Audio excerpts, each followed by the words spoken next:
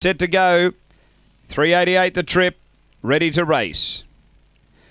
Away. Speed from Nans Ruby in the early part is going to drive through, headed by Ralu Bartzi, who runs to the lead.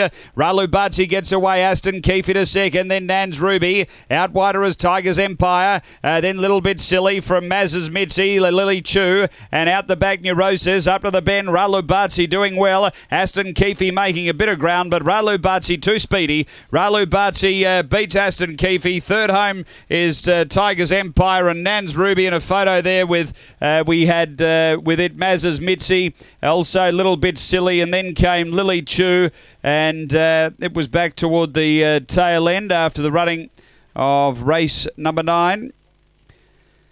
Numbers are 7, 3, 8 and 2 confirmed. 7, 3, 8 and 2.